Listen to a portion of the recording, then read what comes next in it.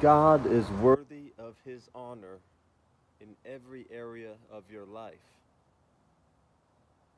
In order for God to be honored in every area, there must be prosperity in every area. That's why when the disciples asked Jesus, "How do we pray?" Did you know that's the only thing they ever asked him how to do it? Because they saw the results of Jesus' life flowed from a lifestyle of prayer. When Jesus answered that question, he said, "You start with this, Our Father." This is not a prayer to be recited. It's a prayer that's given as a format. In essence, Jesus is saying your relationship with God is first. If he's your father, that makes you his child. You have access through Jesus into the very presence of God. Start with our Father, my Father. What a marvelous truth that you can have access by grace into the very face of God. Start with going to your daddy. Daddy, daddy. The spirit within cries out, "My Father in heaven." He's much higher than you. He is elevated. Enter the heavenly realms where you actually gain perspective of your life. You enter into his care, into his comfort, into his mind, and look down upon earth. High above all your problems, all your lack, all your limitations, all your weaknesses, all your faults, all your mistakes, all diseases, all troubles. Third, hallowed be thy name. Father in heaven, hallowed be thy name. Let your name be honored.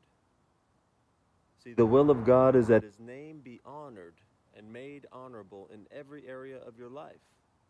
This is how I know that God's will for you is that his name be honored in everything. In what? In your mind, in your spirit. Spirit and mind, right? Your spirit is eternal, living within you. The soul, which is lost until it finds its place through Jesus, finds salvation through Jesus.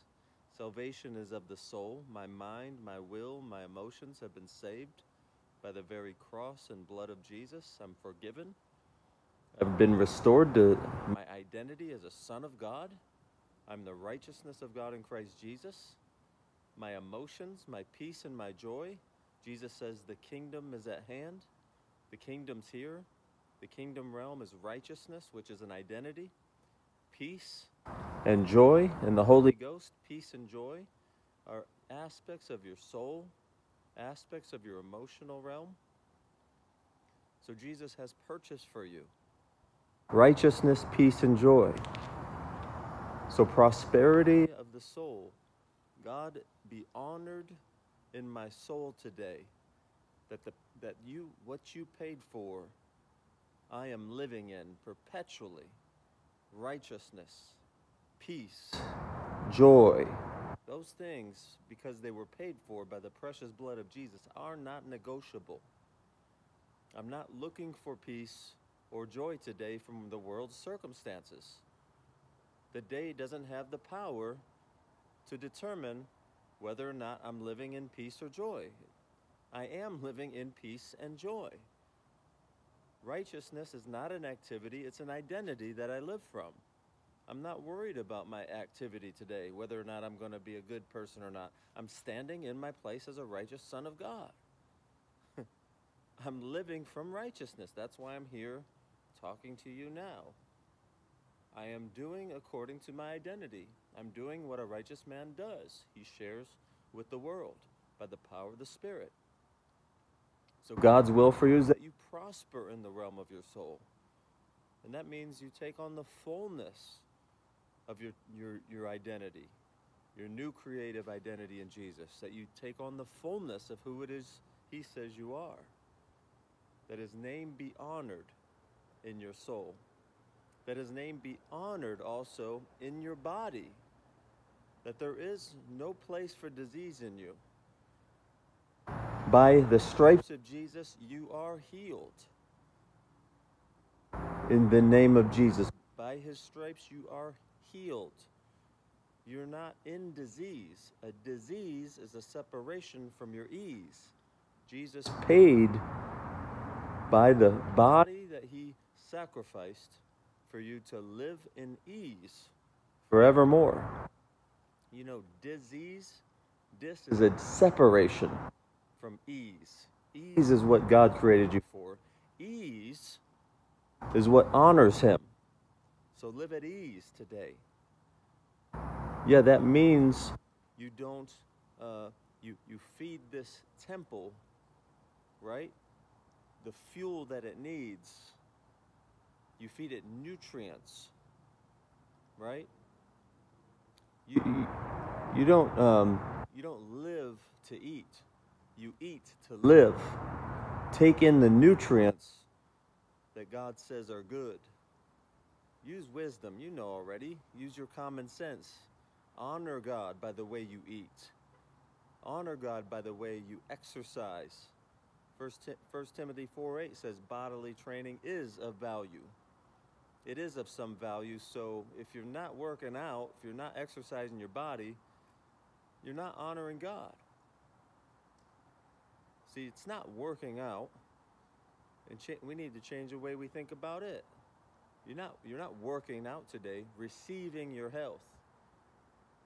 Make it a time with God at the gym or going outdoors and working, exercising, moving your body. I don't work out. I receive my health. I'm receiving from God my divine health, my divine physique that to the world should look glorious, honorable. Honor God. Hallowed be your name, Lord. In my mind, in my spirit, let there be synchronicity, alignment between my spirit and my mind.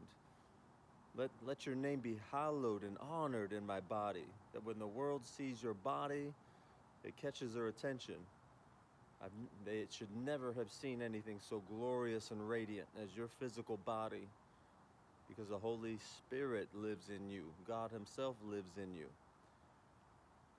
God's will for you is that his name be honored in your finances. That means you're not poor. Poverty's never been normal. God created and designed you to be wealthy, living in abundance with a supply, not only for your own needs being met, but for the needs of the world that you live in all around you.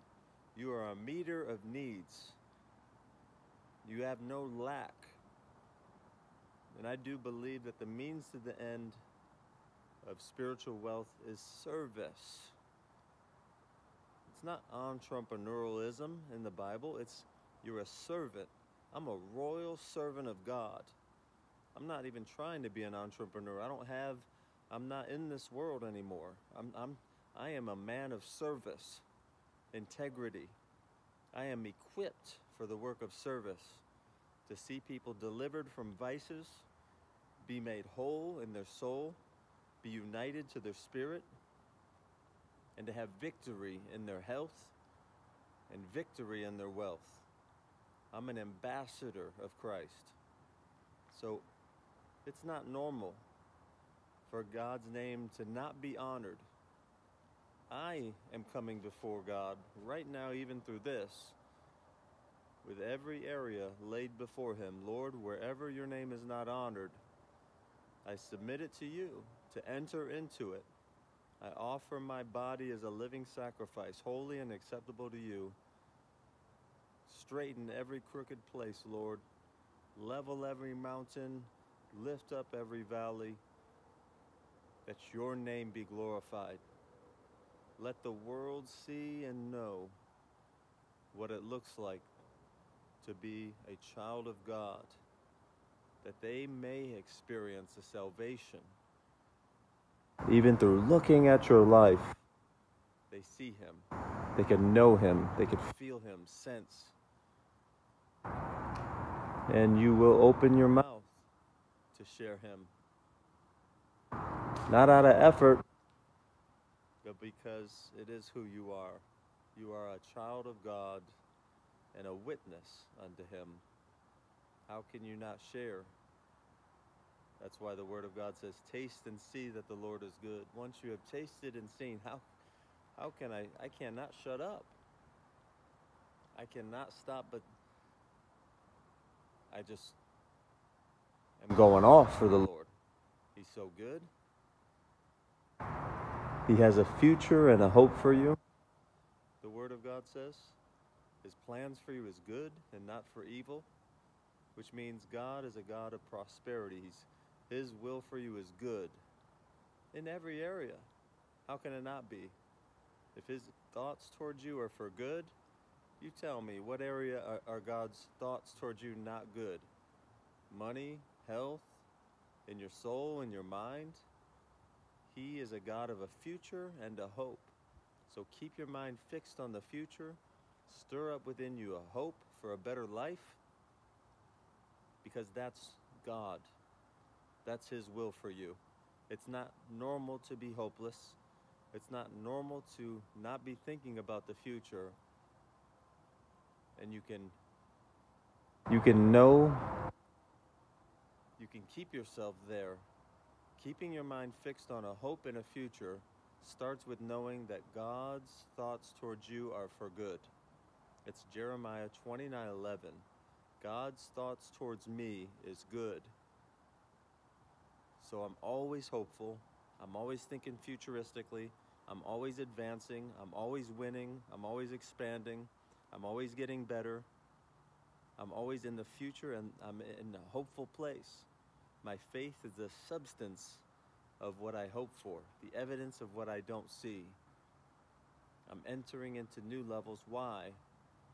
That his name be honored, that his name be made respectable on earth. It must be so. God bless you. Let's keep this going.